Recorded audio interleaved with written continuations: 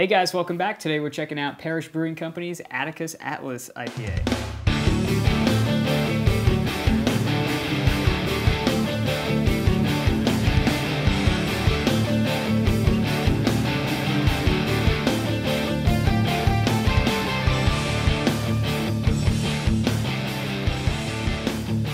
So, Atticus Atlas, what a tongue twister. I could barely get that out in the intro. Cool can art, just very minimalist, just cream colored sticker with a kind of shiny butterfly thing on it. Like a copper butterfly. Yeah, it looks kind of cool. Pretty fancy. It's pretty high class. It says number 3, so maybe this is the 3rd revision of the beer, I'm guessing. Could be, yeah. Triple IPA, no other information to be had on it. Actually, I think it is the 3 stands for the rendition because this came out in 2017.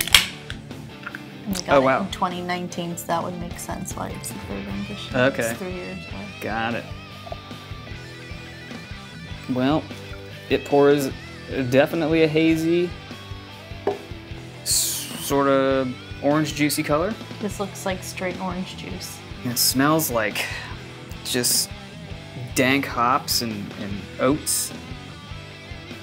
Yeah, dank, juicy, oaty hops. Thick. It smells thick, like thick hops. It has like a nice, smooth, creamy head to it too. Some micro bubbles happening here. Lacing looks good. Just really decadent feeling beer. We're gonna dive into this one and see what it tastes like. Cheers. I'm gonna guess that it's gonna be another one of those oaty bombs. Oh yeah. Yep. It's lighter than I thought it would be. For a triple IPA, that's kind of light. I'm gonna guess that this one is about 6.5 to, well, no, I think it's gonna be about like 7% IPA, ABV. Do you know? I believe it's 8 or 9. Is it really? Wow, Yes. jeez. It doesn't say, so I have no idea.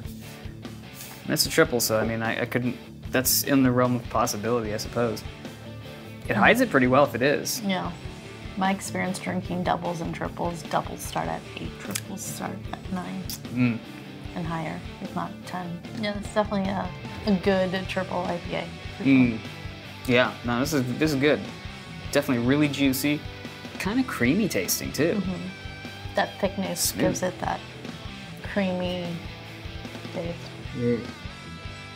Hides alcohol really well. There's no bite to it. You can taste a little bit of alcoholiness to it, but it's like very balanced in the mix of what's going on here. Really well balanced, really flavorful. There's not much else to say about it. Parish doing good things over there in Broussard, Louisiana. I think the hype around this brewery, because this is the 2nd beer that we've had from them, that we've been like, okay, I think the hype is real. Yeah, so far I've really liked both beers. We've had a triple IPA and a coffee stout, 2 completely different styles, and both have been just really good. Just on point. So, I don't know.